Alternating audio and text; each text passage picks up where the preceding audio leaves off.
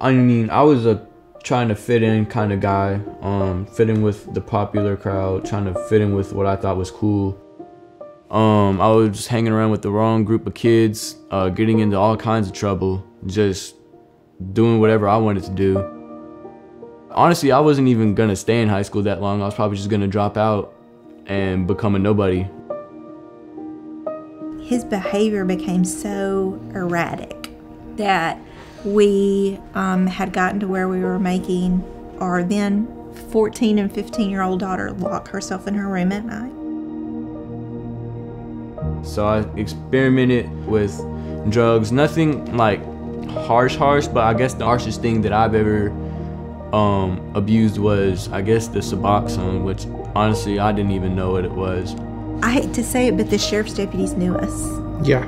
I felt miserable and it wasn't fun, so next question. It's really, really hard to be to the point where you have to pray that God will break your child.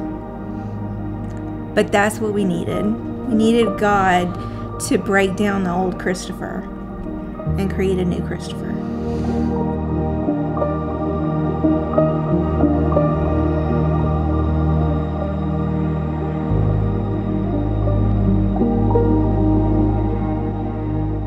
I was nervous about the whole thing because I didn't know what was to expect when I went down there.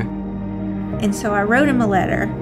And it said, don't be anxious about anything but pray about everything. And then I started praying, and that's how I came closer to knowing God.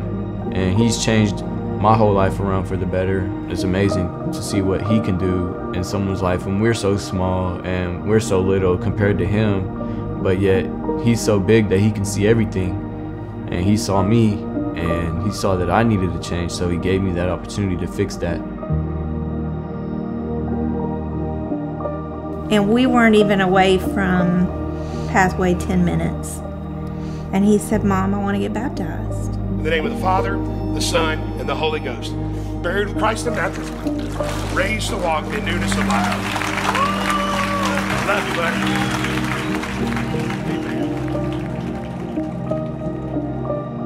This is not the Christopher of the past. You know what I'm saying? Mm-hmm. And just to see a godly man coming out of all this turmoil, this is an absolute miracle.